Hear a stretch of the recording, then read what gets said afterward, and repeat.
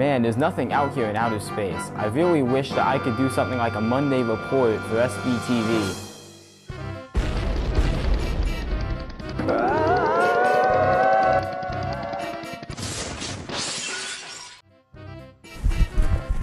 I'm Augie Chappis, and this is your Monday report.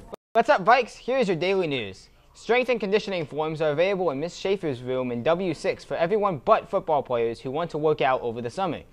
The Topeka Way to Work Employment Program will offer opportunities for up to 16 Shawnee County residents who will be sophomores, juniors, or seniors during the 2018 through 19 school year. More information is in Schoology under the Class of group, or a flyer is in the job board outside the Counselor's Cove. Genesis Health Club is currently accepting applications for summer employment. If interested, fill an application out at the Genesis Health Club.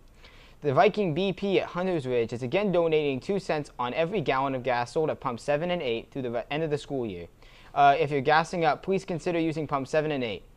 Turn in your overdue library books. Books not returned will be charged to your Power School account.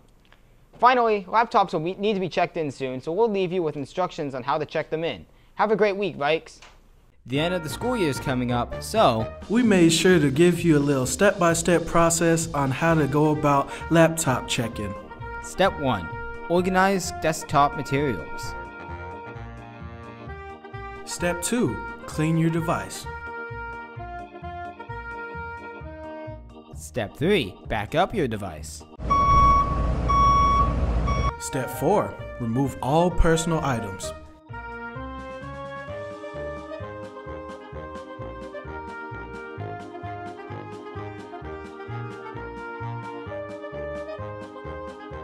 Step 5. Bring charger to check-in.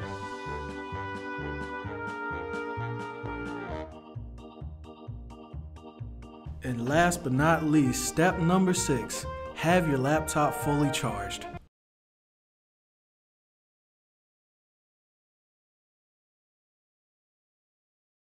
For seniors, laptop checkout is from May 15th to May 17th.